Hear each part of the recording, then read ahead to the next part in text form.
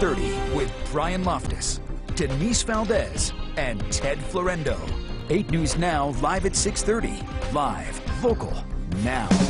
And good evening, and welcome back. Another big week for the Vegas Golden Knights. 3 straight home games. Here to talk about the recent home success and the return of Mark Stone. We say good evening to our hockey expert, Derek Engelland. And boy, Derek, how fast are these weeks flying by? I got to ask you, as a player, do they fly by as fast as the fans?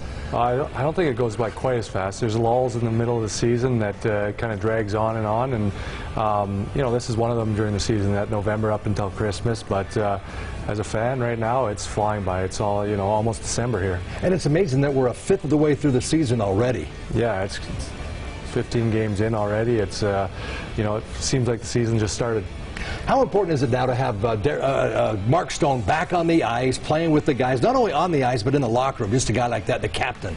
Yeah, you're missing obviously his talent and skill on the ice and what he does out there, but he's a huge part in the locker room, a voice in the locker room. Guys, you know, he's a calm presence out there. He's always plays the right way too, and he's going to make everyone around him better.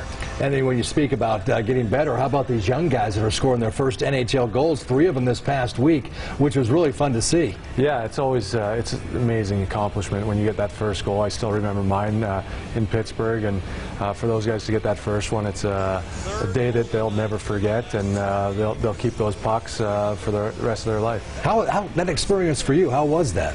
It was fun. I was in Pittsburgh. I remember Sidney Crosby and Chris Kunitz assisted on it. I still have the sticks. They signed their sticks after the game for me and gave it to me, so I still have their sticks in the closet, and just waiting for a man cave to put them up in. It must be amazing when you think about not only you playing in the NHL, but you're scoring your first goal, that you'll never ever forget that. Yeah.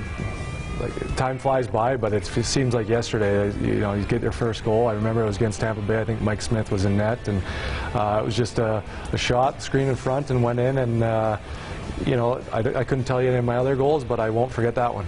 Very cool. How about defensemen? You're watching the games now. Who's playing well for the Golden Knights right now? Well, you got to start. The goaltending has been phenomenal.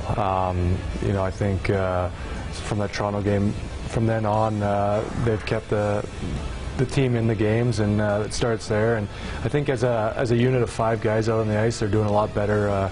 You know, collapsing, helping the goaltender out, clearing rebounds, and getting the puck out of there.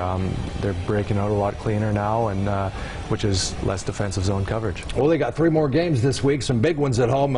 Carolina's playing really well, then Detroit and Columbus, so 3 important games again. Yeah, three teams from the East. It's they're all playing well. They played Detroit not too long ago, so they know what they're about. But Carolina 11-2, I believe, right now. So it's going to be a big test for them tomorrow night. All right, once again, Derek, thank you very much for dropping in again. Perfect weather for hockey here in the desert. And for a look at your forecast, here's Ted. Hey,